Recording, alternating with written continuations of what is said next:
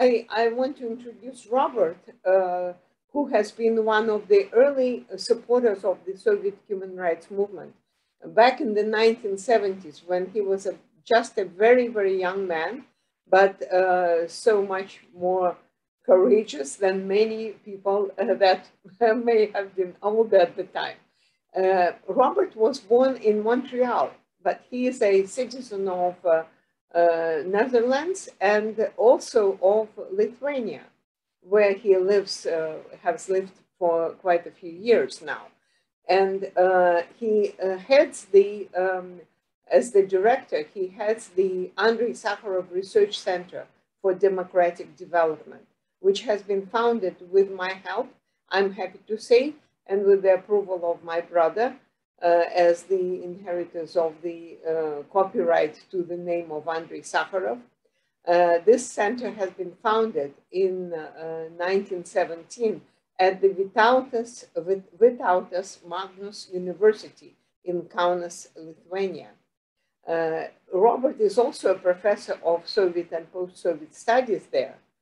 And more importantly, he is the chief executive of Human Rights in Mental Health, Federation Global Initiative on Psychiatry, which has been in existence for years and has done very, very important work in terms of protecting human rights of the sufferers of mental illness. And now he's engaged very actively in mental health issues in Ukraine and has been for many years now. He, as I mentioned, he became active in the Soviet human rights movement in the 1970s. He traveled to the Soviet Union as a courier, delivering humanitarian aid and smuggling out information on the situation in the camps, prisons, and psychiatric hospitals. I'm sure there is a lot in common between Robert's work at the time with what Laura Thornton is doing now, or has been doing now, what she has just told us about her work in Vietnam. The information that Robert was able to get out of the Soviet Union was extremely useful in all the Western and democratic campaigns for the release of Soviet dissidents. In 1980, Robert co-founded the International Association on Political Use of Psychiatry, and he became its general secretary in 1986. He was director of the Bukowski Foundation, Second World Center in Amsterdam, and he was a board member on many human rights and mental health organizations. His most recent publications are on dissidents and Magnus, which has came out in 2009. Also, Cold War in Psychiatry in 2010, and Undigested Past, the Holocaust in Lithuania in 2011. He's currently professor of Soviet and post-Soviet studies in Kaunas, as I mentioned, and he also teaches in the Ilya State University in Tbilisi, Georgia. It's a special pleasure to introduce Robert. Thank you very much, Tanya. I thank you very much for the opportunity to formulate my thoughts on the subject of today's discussion. So to start with, I must confess that my mood and thoughts tend to change depending on the news, which is coming from Ukraine. I've been working in that country for more than half of my life. The majority of my friends are from there, and many of them are now at the front defending their homes and families or are otherwise engaged in the struggle for survival. I share with them the pain when seeing the images that come to us constantly and when receiving news of people having lost their lives. It fulfills me with anger and distress, combined with waves of hatred and disgust, but above all with the resolution and conviction that this war cannot be lost. Ukraine is fighting for our freedom, and we do not have the liberty to look away. At moments like this, it's important to carefully select your words, and this is the reason why I put my remarks on paper.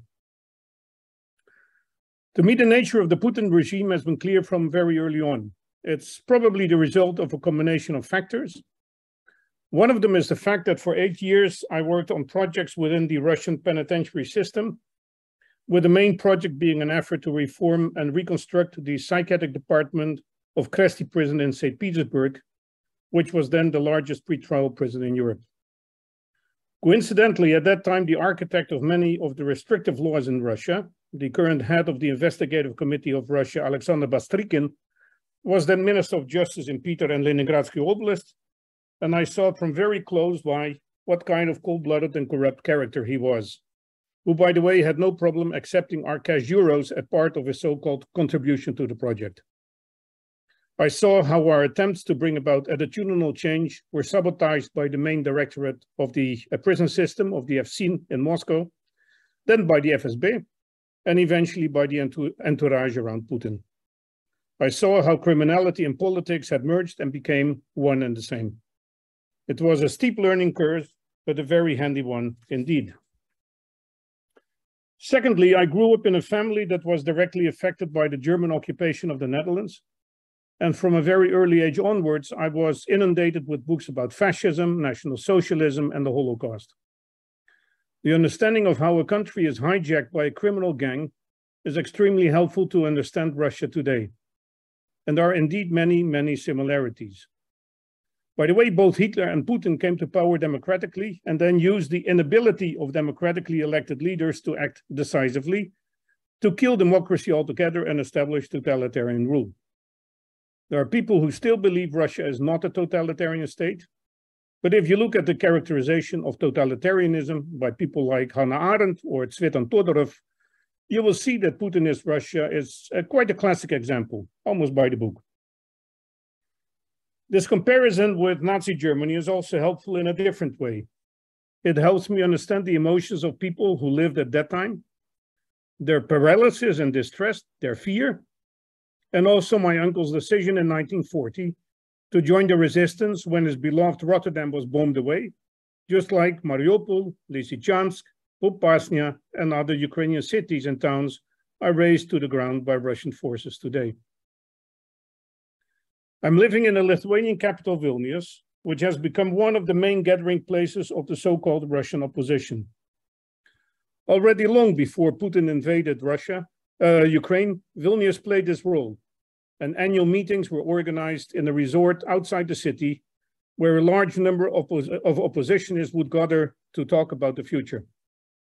I was never invited, which was fine with me, as I tried to use my time as constructively as possible, but the feedback I always received was one that was similar to what my friend Victor Feinberg once told me: put 4 Russians in a car and you have 5 different opinions. These meetings have become more and more frequent, but as far as I can see, the outcome is still the same. Lots to do about nothing, no unified front, no moral leadership, and no ability to establish anything close to an alternative to Putin's criminal gang. They talk about developing a good Russian ID card that good Russians can show in restaurants and other places. But who in God's name is going to determine who is a good Russian? Does it include Russians who are now in opposition but earlier enriched themselves at the expense of the Russian people? Does it include Russians who escaped when the war started and are lamenting on social media that their good lives have been destroyed and cry because their Instagram account have been blocked?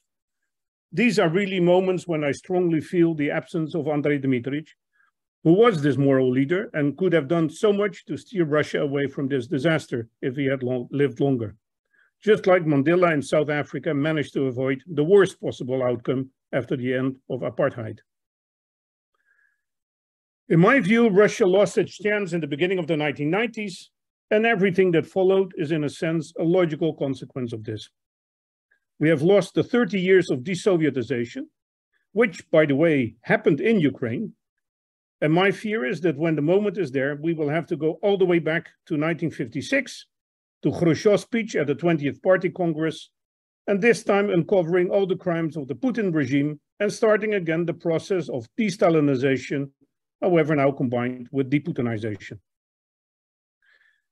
In 1946, the German writer Thomas Mann wrote, "How will it be to belong to a nation, to work in the spiritual tradition of a nation that never knew how to become a nation, under whose desperate, megalomaniac efforts to become a nation, the world had to suffer so much? To be a German author What will that be? Back of every sentence that we construct in our language stands a broken, a spiritually burnt out people, a people that can never show its face again.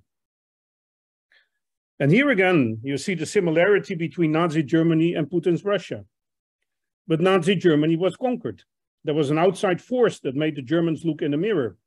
And the shame that Thomas Mann felt was certainly not felt by the majority of his compatriots. And that feeling of shame is fully absent among many Russians. I also don't see many opposition leaders who express that shame and who openly talk about the moral bankruptcy of the Russian nation and the collective responsibility for what is now transpiring in Ukraine. So what can the opposition do? I think there should be a two-level approach, a public one and a silent one. The public one should be the establishment of a sort of, united front for the liberation of Russia that unequivocally states that all occupied territories, including Crimea, will be returned to the proper owner immediately and unconditionally. That all cronies of the Putin regime will be handed over to the criminal court, International Criminal Court in The Hague. That all stolen wealth will be returned to the Russian people. No compromises, no wooden wordings, no buts, only a clear and straightforward message to both Russia and the outside world. Yes, you will lose support of part of the Russians who oppose Putin, but I don't think here you can compromise. At least your movement or party will consist of really good Russians, and you do not need to have a fake ID in order to do so. The silent approach should be a major effort to support Ukraine in its war for our freedom. Collect funds and provide them to neutral organizations that provide aid to the Ukrainian armed forces, and there are many of them. How many Bayraktars can the Russian opposition oligarchs finance? How many body armor, night goggles, drones, and other indispensable equipment can it purchase? This is a war that is fought on a totally different footing, with every soldier on the ground having a so-called home front that supplies him or her with necessary additional equipment to defend the country. And it is this type of support that makes the Ukrainians so strong and resilient. The Russian opposition could contribute massively with their financial means. And don't expect gratitude on the Ukrainian part, because it's only a moral obligation to help and to put your money to the common good cause. In conclusion, I believe that the only way Russia will have a chance to be free is when Ukraine wins this war.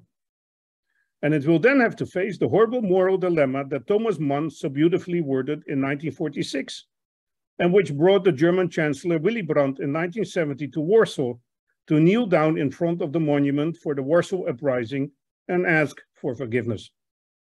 Thank you.